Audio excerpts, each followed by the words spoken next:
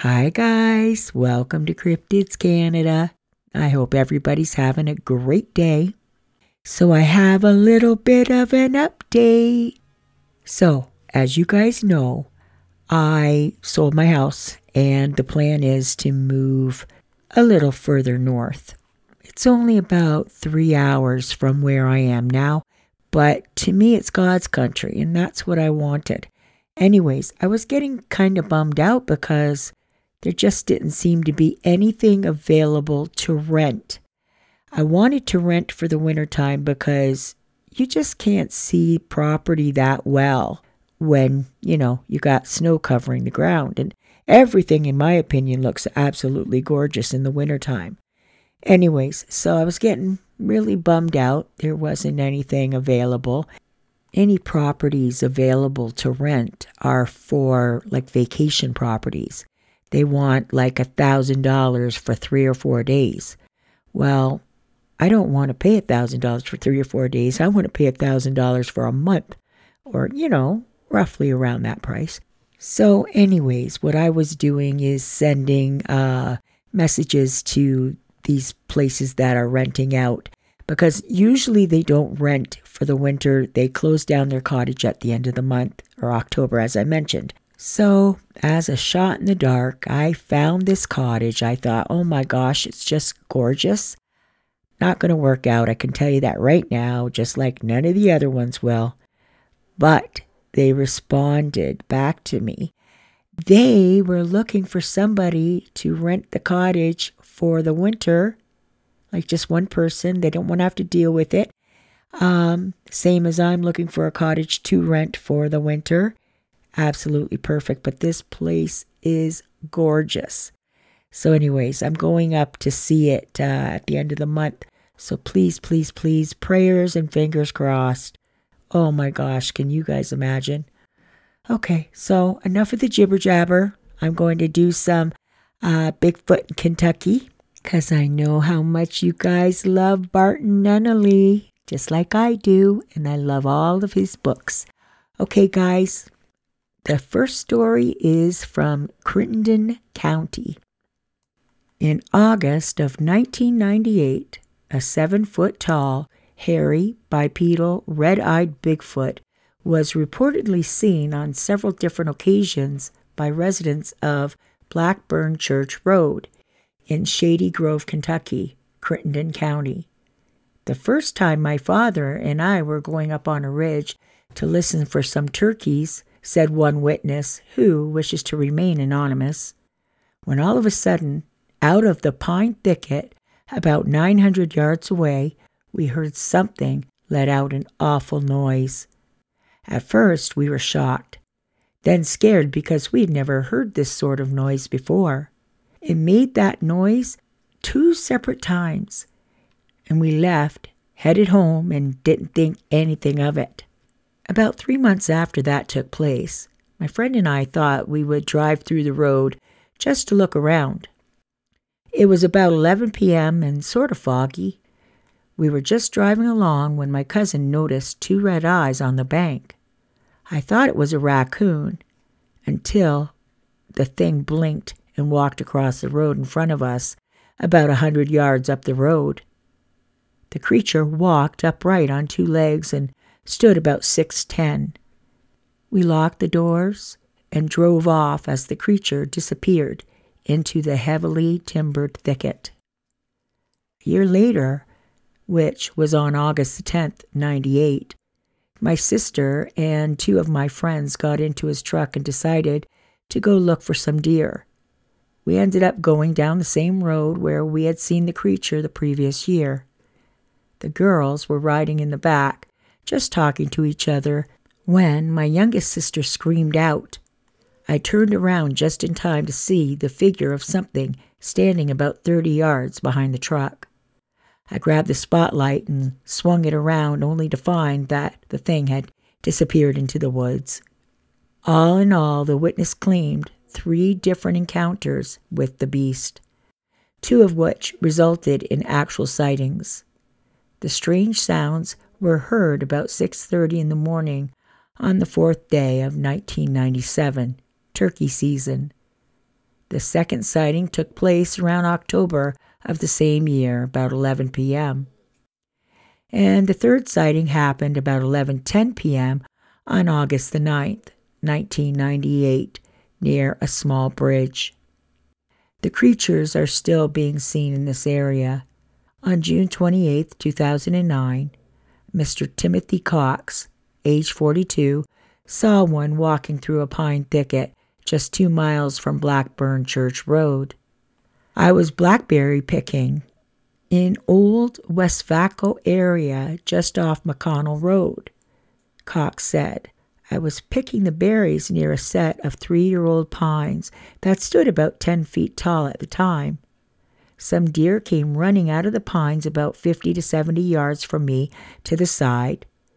They were running pretty fast. I thought that was strange, that they didn't even notice me. But they were scared to death of something. I heard something else coming through the trees just a few feet in front of the trees where the deer came through. I could see a dark brown colored thing that was moving the branches apart as it walked between the rows of pines. This thing was moving at a fairly brisk pace, and the branches were popping as it went along. I said, "What the hell is that?" It was tall, nearly 8 feet tall or more, because it was moving branches 3/4 of the way up the trees. I could see an arm and part of a body. It continued down the row of the trees. As it got further away, I decided to get the heck out of there and run back to my truck 1/4 of a mile away. It scared the heck out of me. I interviewed Mr. Cox on April the 6th, 2010. He was straightforward, no-nonsense type of fellow. His sighting took place, he told me, near the Caldwell County line. The creature was walking fast through the trees, grunting as if it was annoyed but unaware of the witness's presence until after he ran from the scene. The wind was blowing towards Cox, but he noticed no unusual smell in association with the encounter. Seeing the huge beast scared him thoroughly. He admitted he made no pretense of bravery during the episode. He did what most would. He ran away. He was, after all, completely unarmed, save for a small hunting knife. He described the creature as upright, about 8 foot tall, with long arms, which it used to push the branches and limbs away. It had a stocky build and was entirely covered with long brown hair, he recalled. "It scared the hell out of me," he repeated. He estimated that the humanoid weighed as much as 500 to 600 pounds. According to him, both he and his son were surprised while turkey hunting in the area the previous spring when another herd of deer came running frantically out of the forest. One of them was a small doe, he told me, and it was so scared that it actually ran into a tree, nearly knocking itself unconscious. Then a terrible wailing roar erupted from the woods, followed by sounds of something very large walking quickly through the woods. Like the deer, the turkey hunters fled the area. The incident scared his son so badly that he wasn't interested in turkey hunting at all now. Cox admitted that the sound scared them both. He never heard anything like that before. Later, as he was researching the subject, he came across the alleged Bigfoot recordings from Ohio and stated that they were a dead ringer for the sounds that they had heard. On both occasions, he had heard the sound of trees and limbs cracking and snapping loudly, suggesting that the creature was making no attempt whatsoever at being stealthy. Increasingly, Mr. Cox was first exposed to the phenomenon during a family outing in 1973, when he was just 6 years old. His grandparents, an uncle, and himself were walking along a trail on Pineville Mountain over Bell County when his grandfather spotted a figure a couple 100 yards up the mountain and pointed it out to everyone. It was a humanoid, covered in dark hair, and was standing behind a small tree, staring right at them. At first, the uncle thought it was a bear, but there was no muzzle, and it stood upright with one arm around the tree, just like a man would. Alarmed, the group then beat a hasty retreat down the mountain. Despite having been in this entity's presence on 3 separate occasions and reacting in fear each time, just like the animals, Cox feels that the Bigfoot creature are more likely a form of some unknown hairy human. Okay, so that was the end of Crittenden County, and we'll start another one. This is just a small one, Cumberland County. Back in the 1970s, a man named James Vincent of Hendersonville was out hunting for a large man-like creature covered with white hair, which left behind 15-inch footprints and a terrible smell in Black Hollow near Bethpage, Kentucky. The area had a long history of Bigfoot sightings, and the creatures are known locally as wild woolly bullies. The hunt was, apparently, highly unsuccessful. The first American oil well was struck in Cumberland County, Kentucky, just 3 miles north of Burkesville in 1829. It was also the first location in America to elect a female sheriff. And that is the end of Cumberland County. I think I'm going to do another one. Okay, guys, this one is Daviess County, spelt with 2 S's for some odd reason.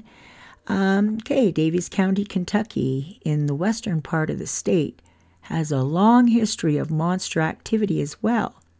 According to Owensboro Messenger-Inquirer in 1978, residents of the 2800 block of Fairview Drive reported that they had witnessed a huge dark-colored monster on several occasions, apparently observing them from concealment of the nearby woods.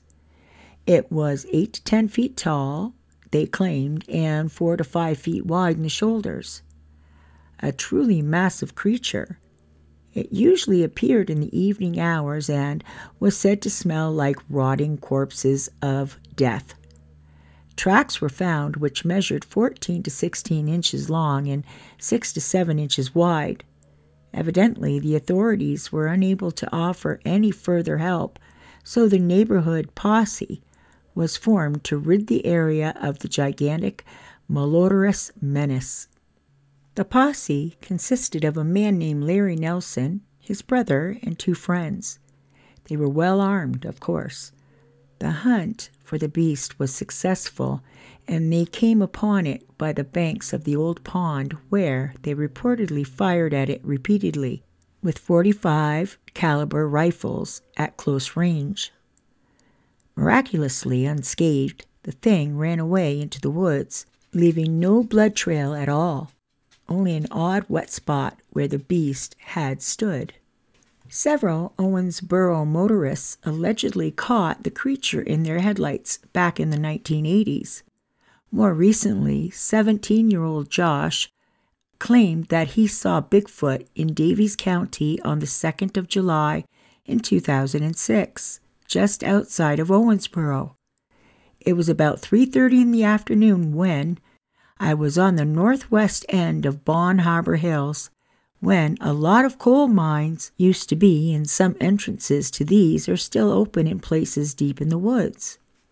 Me and my dad were checking out a dam that my uncle was enlarging next to a small pond.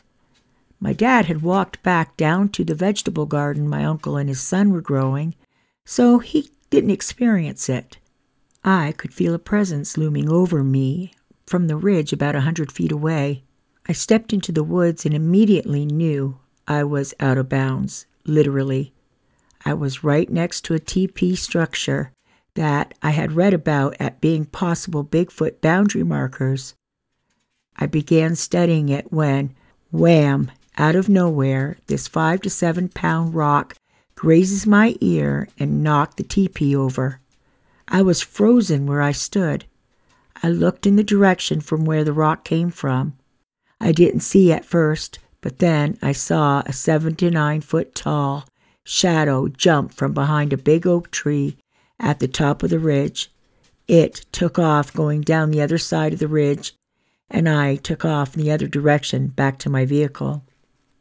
A few months prior to the encounter, the witness was in the same general vicinity when he heard a loud, blood-chilling scream emanating from a thick-wooded ravine. The scream was followed by a horde of forest animals fleeing the area fast. A local Bigfoot investigator interviewed the 17-year-old witness and found him to be credible. He added that the witness claimed to have conducted a search for trace evidence and found some large impressions which he felt were possible footprints of the creature. Interestingly, in the late fall of 2009, I spoke with one woman who claimed that she and her boyfriend had been in the backwoods of the Bon Harbor area in the winter of 2004 and come across something very unusual. Her boyfriend was a county surveyor, and his job had put him in spots that were well off the beaten path. On this day, there was snow on the ground, and it was very cold. When they arrived, they found a huge, human-looking footprint impressed deeply into the snow. It looked like a bare human footprint, she said, only it was about 2 feet long and about 8 inches wide. She also remarked that she could clearly see the impressions of huge toenails that dug into the snow. She didn't know what to think, but the print scared the heck out of her boyfriend. She said, who insisted that they leave the area immediately. Just a few miles down the road from where I grew up in Henderson, Kentucky, near the Daviess County line, comes this story told to me in 2015 by a woman whom I'll call Molly, as she wishes to remain anonymous, about an experience she had as a child in the mid-1970s at a place called Hurricane Slough.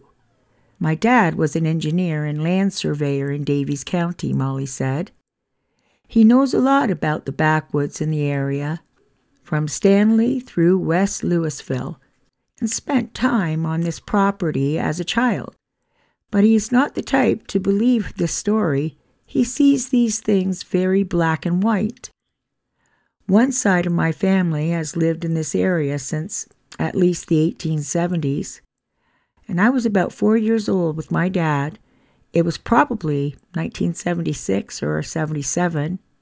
I was the oldest child, and he always took me for rides in the red pickup truck.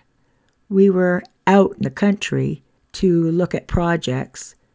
My great-grandma was still alive, and she had several pieces of property in the Stanley-Sorgo area. My dad was the oldest grandchild and managed the property upkeep. This particular piece of land had been in the family for 4 generations. It doesn't have a house or a building on it, but rather used for crops. My grandfather and great-grandfather farmed it, but now we paid a neighboring farmer to plant and harvest for us. On this day, we were not near the frontage road. We were deeper back on the property, not too far from Green River. In the front of the property, there is actually a jack pump, a pump well for crude oil. From the main road, you turn on the dirt road, which cuts through the middle of the property and ends at Green River. We drove back through some fields to a drainage ditch about 3/4 of the way to the river. There were mostly trees around the ditch back then in the mid-70s. It's been cut way back since to keep clear for flooding. Past the ditch, there's another small strip of farmland fields. It floods often, and then a thin tree line on Green River. I was playing on a picnic blanket on the far side of the ditch while my dad looked to see if the beavers had dammed up the ditch.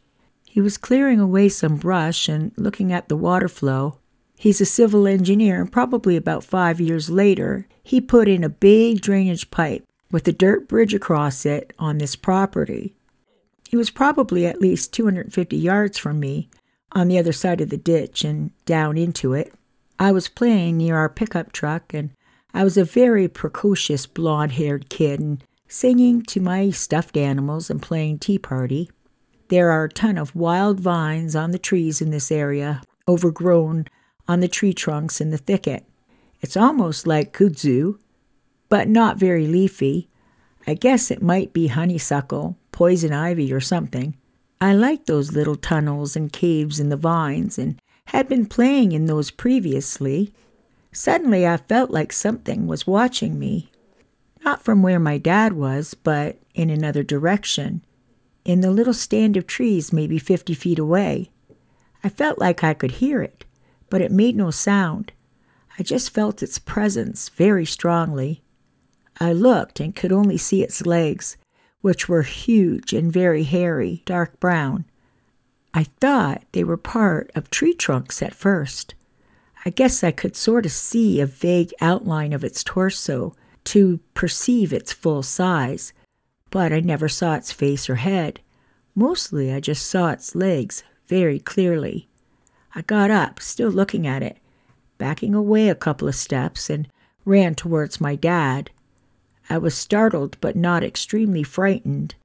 I didn't really feel like it was going to get me or chase me. I felt like it was observing me. But I ran because it was startling, and I felt obligated to tell my dad there was something there with us, and it was big, and Dad needs to know about these things. When I looked back, after I ran about 10 strides, it had totally disappeared. If it had run towards the river, it would have still been visible in the clear fields. If it had gone towards the ditch, it would have passed me. I remember thinking it might have gone into the tree trunk and vines somehow. I ran to my dad and told him that I saw a gorilla man. He could not understand what I meant. He went over and looked in the area, but didn't see anything at all. When we got home, he told me to tell my mom about it. I kept saying it was big like a gorilla and standing up like a man, taller than Dad, who was 6'2", even though Molly had since grown up and moved away to the big city. Her family eventually sold the property, and she told me that she would always remember that day when she was a child and how it felt to actually see something so startling, so wild and completely unknown. It has always puzzled her to no end how such a large animal could completely disappear from view so quickly, to such an extent that she had come to the realization that the creature she saw must have been supernatural in nature in order to pull off this vanishing act. This amazing ability, even though scoffed at by most self-professed experts, as we will see, seems to be a much more commonly reoccurring element of the Bigfoot mystery than one might realize at first glance, an element which some people steadfastly refuse to entertain. On almost every occasion, witnesses to this baffling cloaking or disappearing completely ability never say anything about it to anyone for fear of ridicule. Even if they go so far as to report their experiences to a Bigfoot website or investigator, which too few witnesses bother to do, they purposely omit any atypical elements, reasoning that, because of them, the legitimacy of their sighting or encounter would be jeopardized, and their testimony either rejected or ignored. I've spoken to numerous such witnesses who admit to me that they posted their sightings to several Bigfoot websites, but intentionally left out certain details of their experiences that they thought were too incredible to believe. For reasons such as this, the entire body of public Bigfoot sightings reports should be considered incomplete at best, and the truth misrepresented. And that's the end of that. I can honestly, before I forget, totally agree. I can't tell you how many times I've spoken to people about their experiences, and this is the actual outcome. People don't want to discuss the woo. People don't want to believe that it could actually, be something that exists. It takes away a lot of the belief in Bigfoot. Like it's hard enough to believe that an 8-foot tall creature exists let alone could possibly come from another dimension and can disappear in mid-step. Yeah, it's a difficult phenomena to believe in for sure. What I'm really curious about is how many of you have actually cringed or even fibbed a little when people ask you about your interests and fascination with Bigfoot. Just out of curiosity. Okay, guys, you know I love you. Don't forget, be kind to each other, take care of each other, and love each other. And don't forget to look after yourself. Don't forget to hit the like button, share this video, and subscribe if you're not already a subscriber. Okay, bye for now.